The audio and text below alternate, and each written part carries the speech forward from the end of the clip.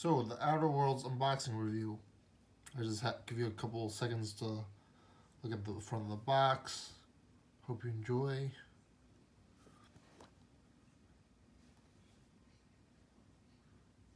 It's a little weird. I don't know if you get a helmet in the game. You probably do, but I don't remember when you get wearing it. This character over here, I'm going to see if I can clear it up. I don't remember who she is. I think you do encounter her, but I don't remember who exactly she is. This is the start of the Second World. In general, it looks like a 50s like Fallout thing. In addition to like Wizard of Oz with like the gold font over there, but it could just be like a 50s car like font. It looks like some cherry blossoms and some plant life. It looks like a crash landing or possibly a broken robot head over here, auto mechanical head over here.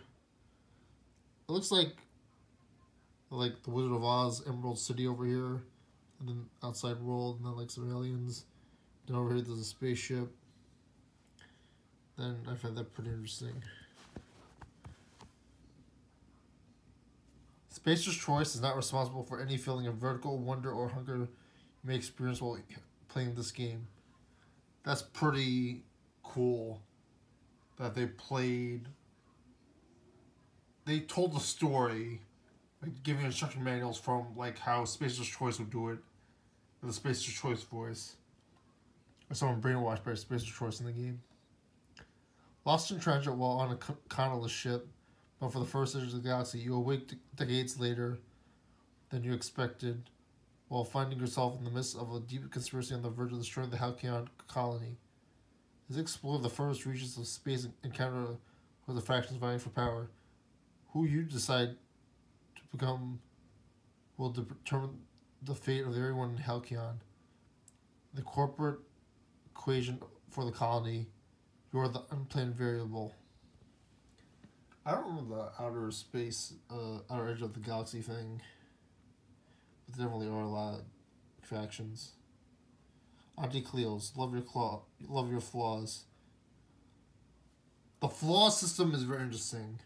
Build any character that way you want. Flaws and all in this thrilling first-person RPG.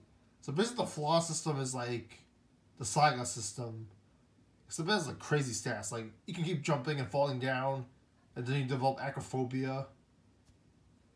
And then you get a bonus stat point for something you can use to improve your character.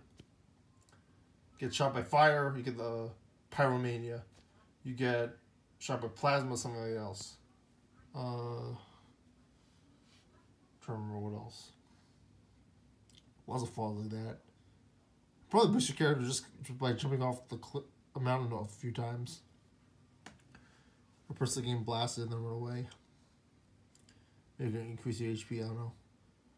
Rizzo's. Big world, big guns. Lead a crew of companions armed with unique abilities who have their own missions, motivations, and ideals. Pretty well written and memorable from what I remember of the game.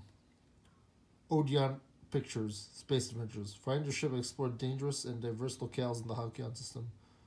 Welcome to the future, try not to break it. Obsidian, 25 gigabytes minimum. I made a mistake to whoever I told that is a 30 gigabyte minimum. I recall it being on the Xbox One that says with 30 gigabyte minimum, but maybe as a save files, because like when you download the game, install the game, when you install the game from the Xbox One and Game Pass, it's only like 16.5 gigabytes, so maybe it's a lot of spaces for the save files. Personally, mumble jumble, mature 17 plus, blood and gore, intense violence, drawing language. Oh, it's sort of, the violence sort of reminds me of like that episode of Robot Chicken when Fred tries to like destroy every animal in the house that's a dinosaur because like he doesn't want witnesses for accidentally killing Barney.